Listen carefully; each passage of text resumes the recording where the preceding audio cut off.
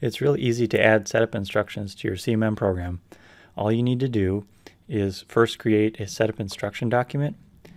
I have an example right here of this mounting bracket.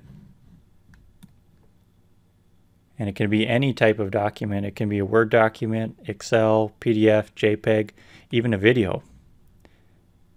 So once you have that document created, you save it in a folder that is dedicated to setup instructions. So ideally, that would be a network location.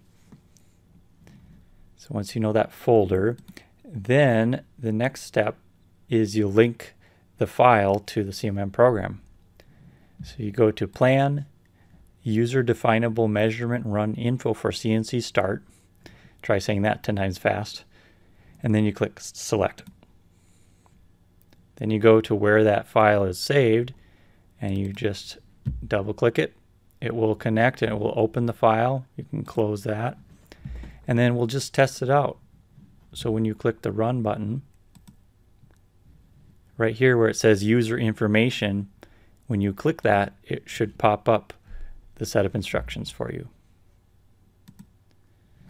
The User Information button also shows up in the Auto Run interface. So that's all there is to it. And if you want to take it one step further, you can also create a batch file to run when the program is opened. So it'll automatically pull up the setup instructions. I'll include a link in the comments so you can download a PDF that I created, which explains all the steps you need to do to create that batch file. If you have any questions, just leave them in the comments below, and have a great day.